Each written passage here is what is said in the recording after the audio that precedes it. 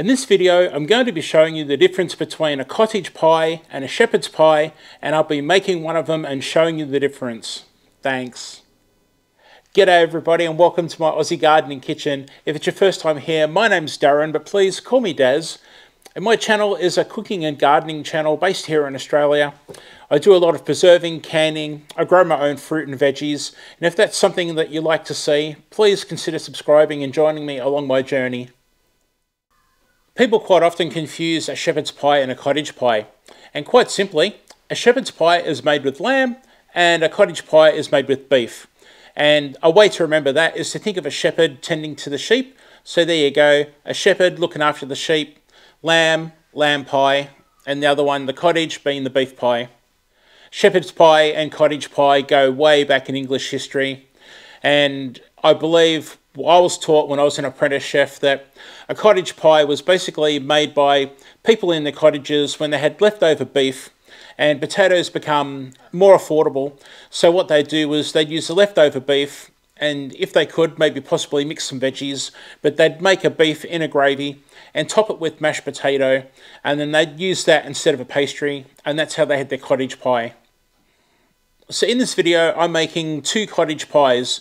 But really, if you wanted to make a shepherd's pie, all you've got to do is switch out the ground beef that I'm using for ground lamb, and you've essentially got a shepherd's pie just like the cottage pie, but with that ground lamb.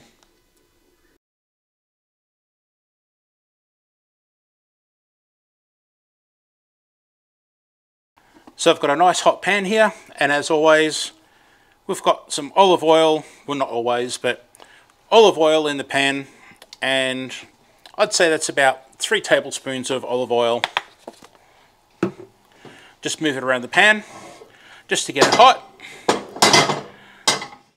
Alright, we'll get the onions into the pot, and we'll move those onions around in the pan like so. The onions have been sweating in the oil for about, say, a minute now, so it's time to put the other veggies. That's the celery and the carrot. And I like to make the carrot and the celery a slightly bigger dice, just so you can see those nice pieces of the vegetables in the final dish. All the ingredients and the recipe will be down below in the description, so you can just scroll down to there and grab all that information that you need. So it's been about 5 minutes and the veggies are looking pretty good. I've drawn out some of the flavour, and the onions have gone nice and translucent, which is great. So I'm going to take these out now and pop them into a bowl, and they'll go back into the mix a little bit later. If you don't mind me taking a moment to explain to you about this wonderful collaboration that I'm taking part in. During the month of March, Tony from Kettle Kitchen and Leanne from Mennonite Farmhouse are hosting this wonderful collaboration where a whole bunch of us have been invited to share our pie recipes with you. And one lucky viewer is going to have a chance to win a prize, a $100 gift card, I believe, an Amazon gift card. It's a fantastic prize. And to be in the draw, all you've got to do is watch the videos and comment meaningfully, and someone's going to be chosen at random, and it could be you. So do watch the videos, and I wish you the very best of luck. So with the pot still nice and hot on the high flame, I've just added about a tablespoon of olive oil again, and it's time to pop the ground beef in, the minced beef. Now what I'm going to do here is just push it around a little bit, just so all of the surface of the pot has got ground beef in there, like so.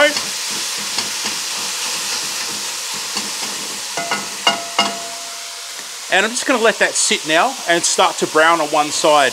Kind of like doing a pancake, except I guess this is a meat pancake. Yum. This is 1 kilo of the ground beef, so what's going to happen is it's going to release a lot of liquid. That's fine. We're going to let that liquid come out, we're going to evaporate that liquid, and then we're going to cook it down and caramelize all those flavors that are already in there from the veggies. So I'm just going to let it go as it is for now. That's perfectly fine. Oh, and by the way, a kilo, I'll put that in pounds on the screen right now. Okay, it's been about a minute. Let's turn it over. As you can see, there's little bits of browning here. That's what I'm after, that flavour.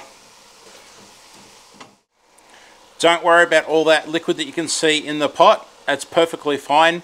If you wanted to, you could only do half of this at a time and do a couple of batches. But hey, I just like to chuck it in, reduce the liquid out, and just get the colouring happening. And you'll see that happen, and away we go. And then that fat that you can see, that fat is actually going to help me saute this beef and get it nice and brown and give this a really nice meaty flavour. It's going to depend on the heat of your burner, but it's taken me about 4 to 5 minutes to evaporate that liquid. And if you can listen carefully now, I'll lean in.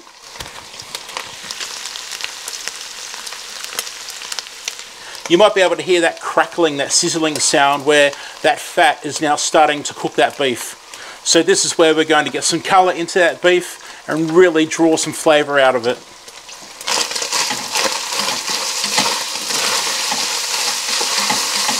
There you go, you can hear that.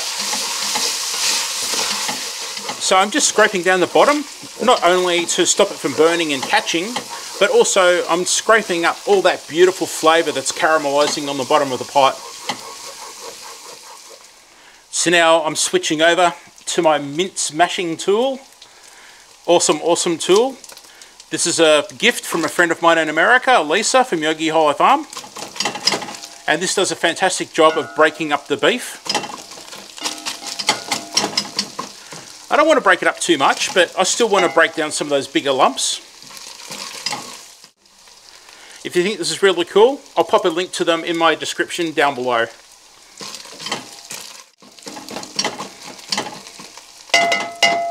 Alright, that's broken up pretty well, so I think I'll go back to my spoon now. While this is browning, I'm dropping in 1/8 of a teaspoon of black pepper. In goes 1/2 a teaspoon of salt. I'll check that seasoning a bit later.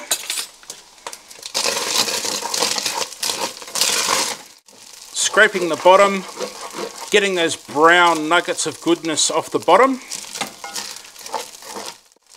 So hopefully you can see now that I've really started to caramelise the beef with those flavours from the bottom of the pot.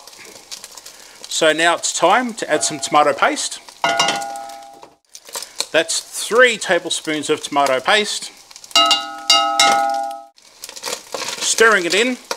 With the back of the spoon, you can squash it in and stir it in. Just watching the bottom of the pot.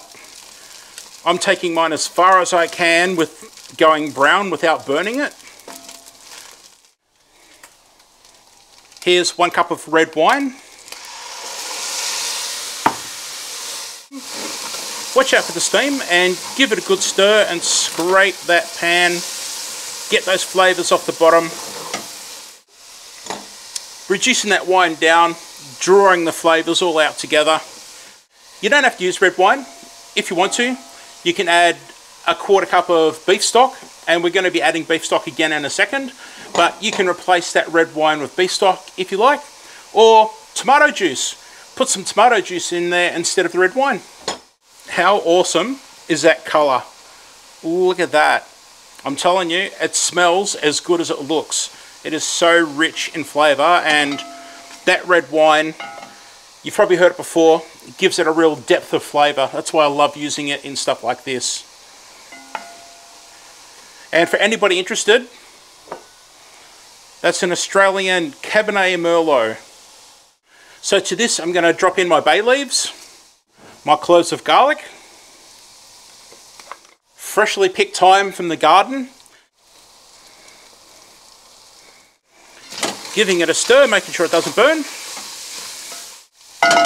My gosh, the smell in here is absolutely amazing. It is so good.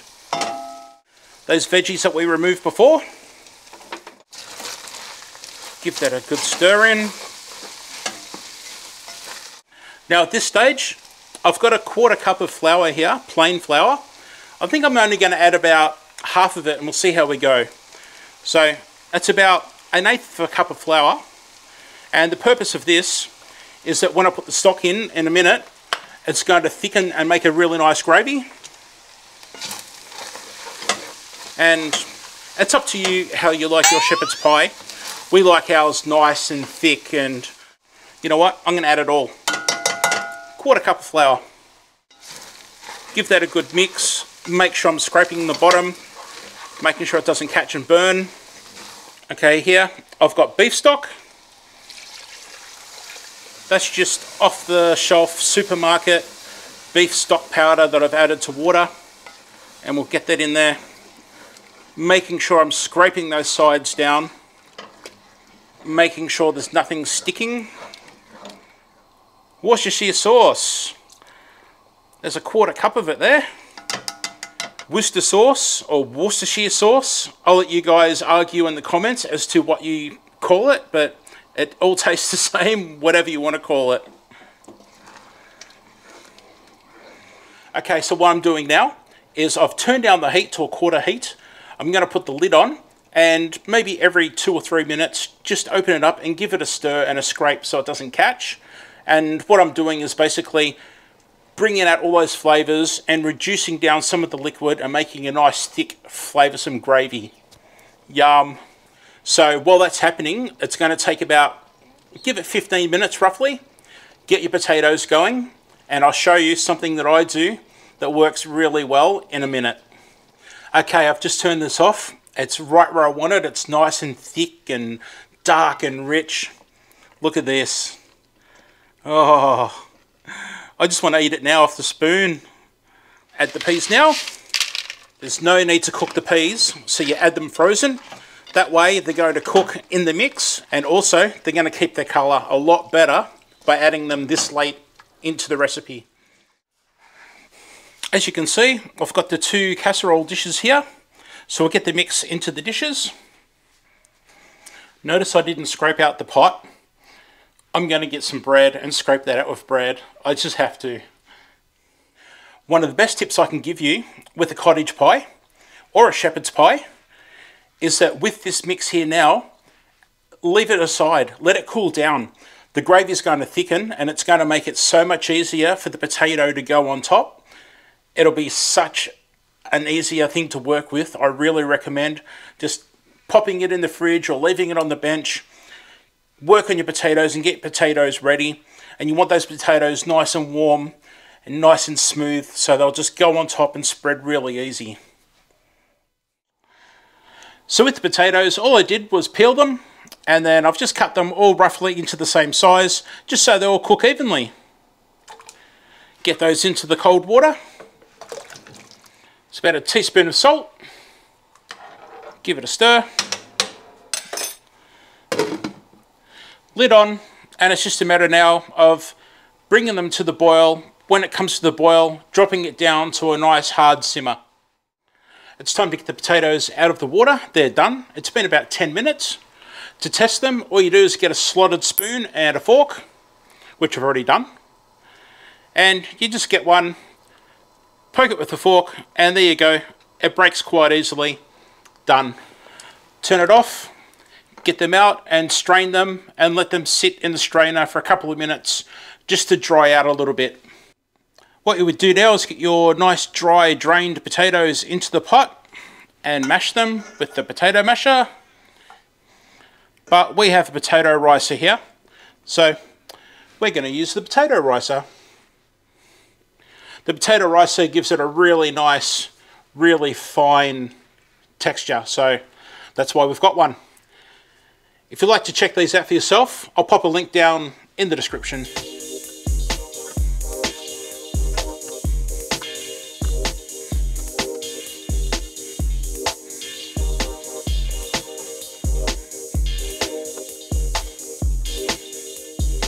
How good is that? Look how soft and fluffy that is. Magnificent. Get yourself a little saucepan or a little pot. Put 2 tablespoons of butter into the pot. Get it melting. Add 1/4 cup of milk. Just give it a little bit of a stir and warm it up together. Pour that into your potato mix. 1 cup of shredded cheddar cheese, or a cheese of your choice. I recommend a strong aged cheddar, but you can use whatever you want. Pepper to taste. Salt to taste.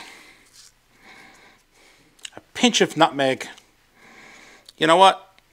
2 pinches. Give that a stir and blend it all in. Get it all mixed together. Now you might be able to see that I've taken the cheese straight from the fridge, so it's been really, really cold. So it's not completely melted in the potato, which is awesome. So now when I put the potato on, I'm going to have these little nice streaks of cheese going all through the potato. When putting on the potato, stuff the edges first and work your way in. So just get it like that. And work your way all the way around the edges first.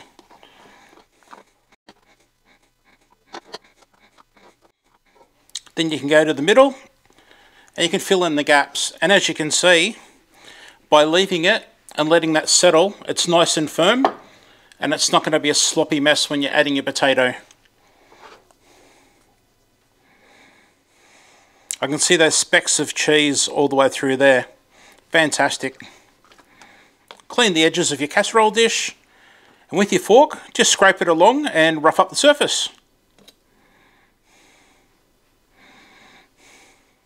Bit of melted butter.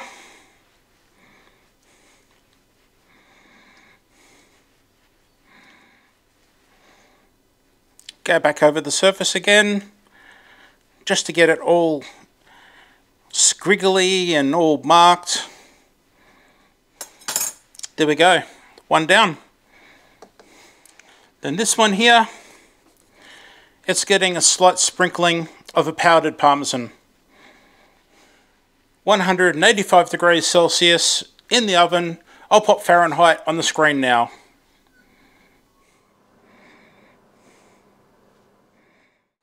So as you can see, these beauties are now out of the oven. They've got an absolutely beautiful potato crust on top. This rough surface that I gave it has caused all these nice ridges to crispen up. And then the very top layer of the potato is a nice crusty layer. Then you've got the smooth potato underneath. And then of course you've got that beautiful rich beef and gravy and vegetable mix down below. Really can't wait to tuck in. Now you may get some of the gravy burst through the potato where it may have been a bit thin like I have. I'm obviously not perfect, but that's fine. It's still going to taste the same. Really looking forward to it. I really hope my video showed you all the steps in making your own cottage pies. They're a fantastic thing to make. They're absolutely delicious.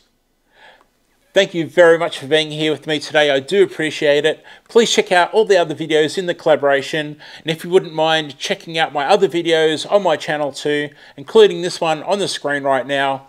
Thanks, and hopefully I'll see you next time. Bye for now.